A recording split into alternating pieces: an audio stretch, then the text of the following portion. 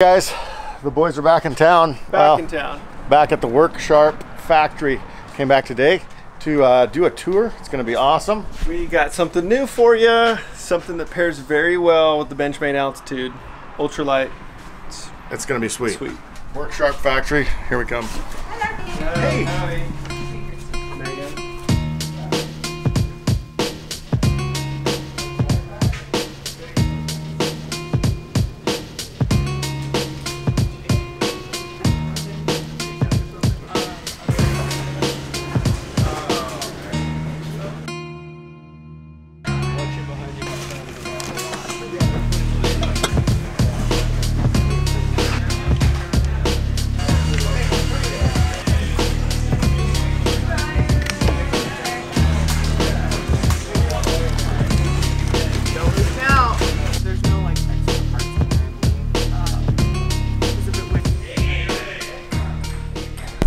We are at WorkSharp today, and pretty stoked about this because I've got a dull knife from elk season. No, I got a big notch carved out of mine. This is my regular EDC Benchmade. We are in the coolest part of WorkSharp. This is like actually where the magic happens, like behind the scenes, right?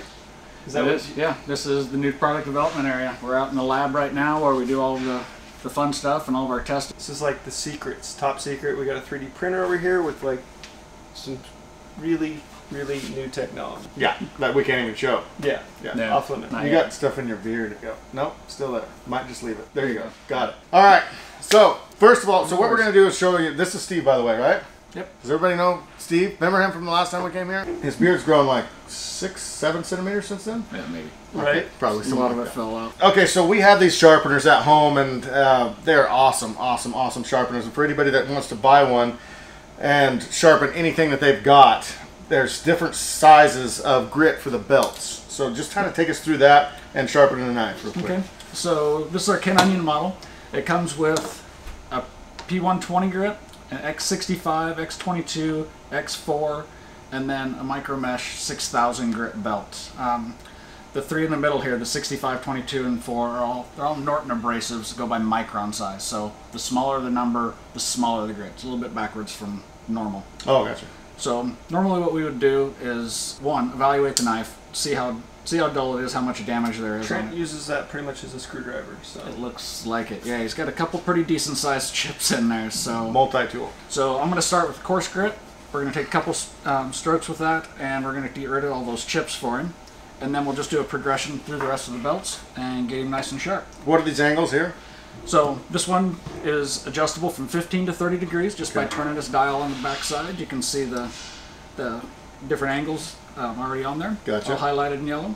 So I'm going to dial this knife up to 25 degrees. And is that about standard for outdoor knives? Outdoor knives? Okay. Yeah, it just gives you a thicker bevel, more durable. The higher quality steel, like an S30V, you could actually put a pretty thin edge on it, and it'll withstand retain that. Yeah, if you get into some lower end knives, cheaper steels, they just don't hold those thin angles. Gotcha. 25. Yeah, not a Benchmade. Okay. No, Benchmade uses really good steel. It'll handle that all day long. But 25 that's my preferred outdoor knife. It's just a good durable edge. What we're going to do is we're just going to loop this belt around the pulleys. Let that tensioner go. Adjust our speed up a little bit. This model has adjustable speeds, so the more you pull the trigger.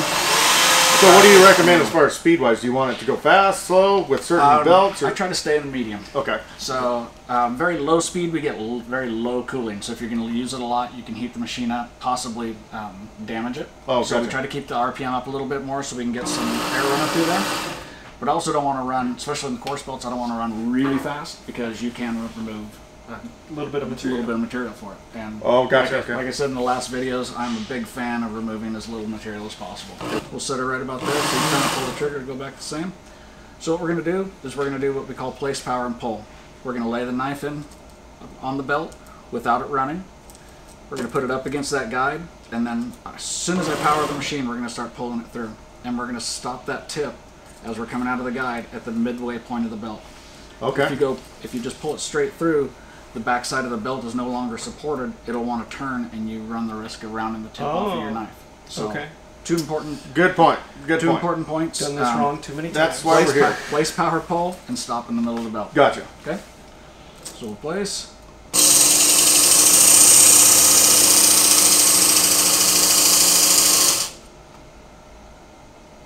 What we're looking for is just to create that burr we talked about. Right, a little burr. Yeah, is what you So we got a burr all the way across, but I know we got to do a little bit of work because we got some chips. So I'm gonna give it another pull through on that side.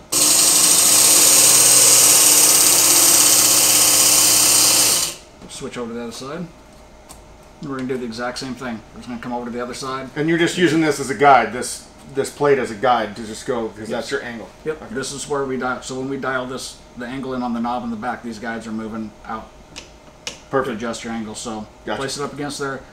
Don't apply a lot of force. Okay. So Okay. Just when you place it in here, it's just enough to keep them. Just you kinda let it basically sit. want to float out of there. Yeah. Okay. So if you push too hard when you come off the back of that guide, you're gonna fall out the bottom okay. side of it, and you'll scratch up the knife and maybe damage your tip. So we're gonna place that in there just like we did.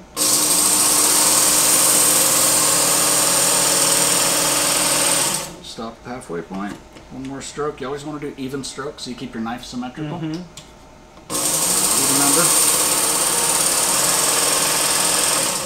Chips are gone. So we're done with the 120. We're going to go through.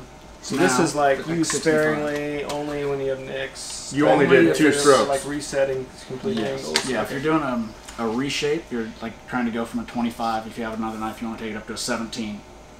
Definitely use it.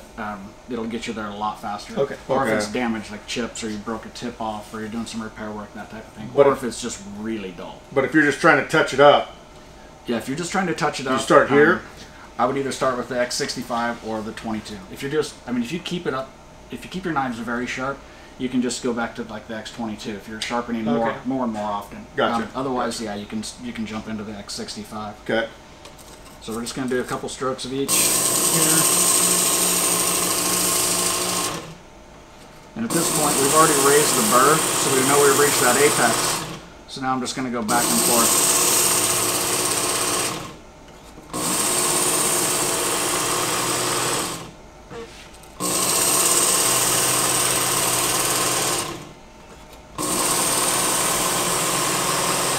I definitely did this wrong in the past. I had it in where it's constant power and all the way through. Oh, yeah, the issue with running at constant power, and you bring up a great point,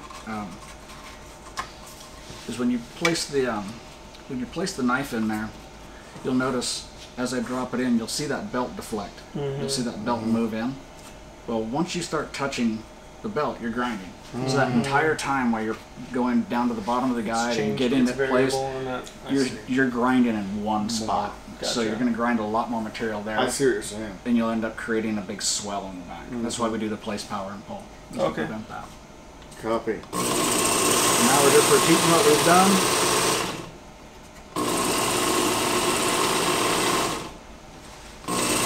You want to pull it through about 1 inch per second. Inch per second. Yep. So if you have a 4-inch blade, it should take you, approximately 4 seconds to pull that blade through. Looking pretty good. And you also don't have to go through all the belts either. You could jump through one. Yep. One of my favorite edges is for my EDC, my pocket knives, is to go through, if I have to go back to the 120, and I'll skip straight to the 6000.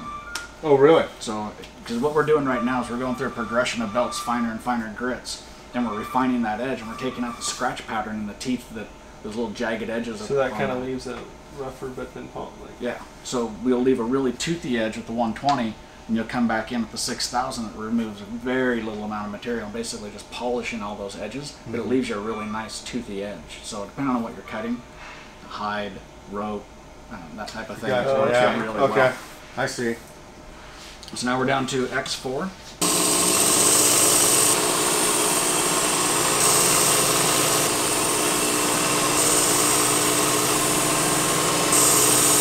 There we go. Looking good. You get a nice crisp edge. If we spend a little bit more time, you can start to see some pretty good reflection on there now with the lights above us. Yeah.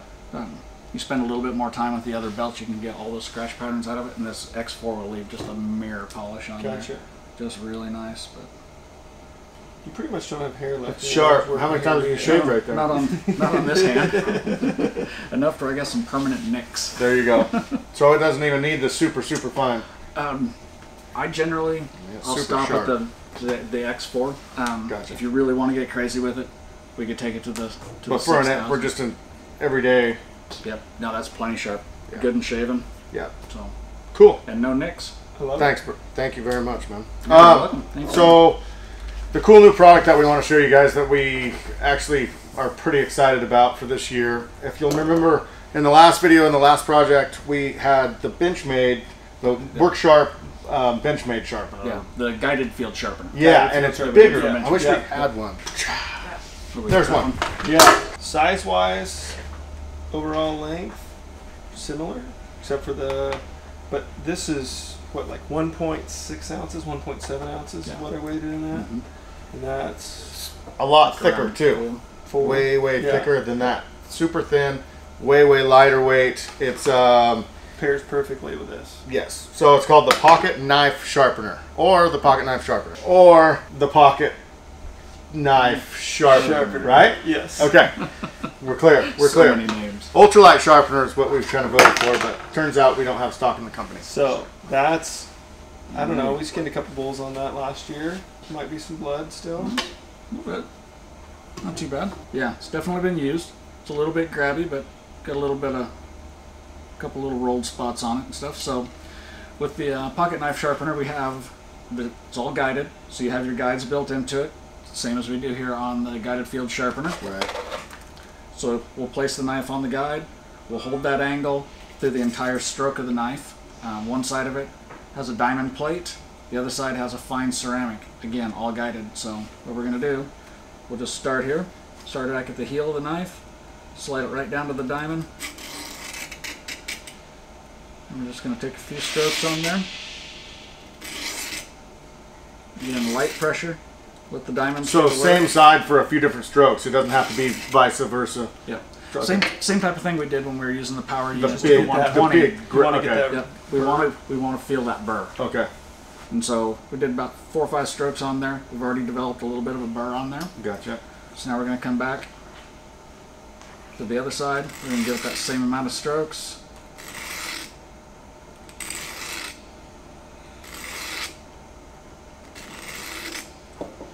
And we're going to make sure we got a burr full length on the other side, which we do.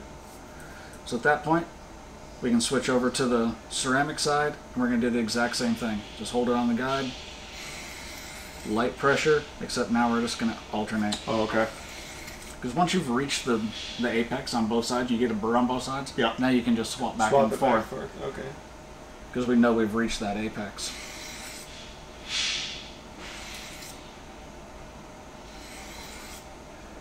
I was really impressed last year in elk season.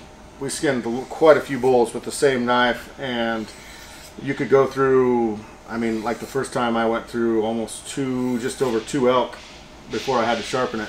But all I used was the ceramic side, and I just did like 6 strokes on each side, if that. It I took think like no, three on each. yeah, Took it 6 took total. no time at all, and it was razor sharp. If you keep them, and that's the great thing about them and having tools like this, is if you keep your knives tuned up, Yeah. it takes you like a minute. Yeah. To Not keep them enough, touched yeah, up. exactly. As soon as you notice that difference, I mean, when you guys are in the middle of a bull, as soon as you notice the difference, stop, touch it up, you'll keep going. Ultimately, by the end of it, it's going to save you time. Don't let it get dull, Exactly. because then you start cutting yourself. And Yeah, ceramic's a great way to keep that nice and touched up. And back to shaving again. I like it. cool. There you go. Yeah, So- just that quick. Where can we get the? Where can everybody get the WorkSharp pocket knife sharpener? It'll be available at Sportsman's Warehouse Okay. and Amazon and direct from us at worksharptools.com. Perfect. Sweet. I love this sharpener actually. It was awesome, but it is heavier. This thing will pair perfect, and it's like Steve said. You just once it starts to get just a little bit dull, take a few swipes on it, touch it up. Simple, lightweight, guys. It's pretty awesome. Thank you give for the some demo, away? man. Hey, you're welcome. Yeah. Hey. Appreciate All you guys right. coming over. So we just got the AOK. We're gonna give 10 of these away. All right. We're giving So, 10 away. 10 away. That's awesome. So comment below what knife you want to sharpen with your pocket knife sharpener from WorkSharp. Yeah. And we'll pick 10 randomly on the comments below. So Yeah. awesome, guys. Thank you. Everybody wins. Perfect. Everybody wins. That's the way it should be. Exactly. Anything else you can think of? I think we covered it all. You guys working on some new stuff all the time? Yeah.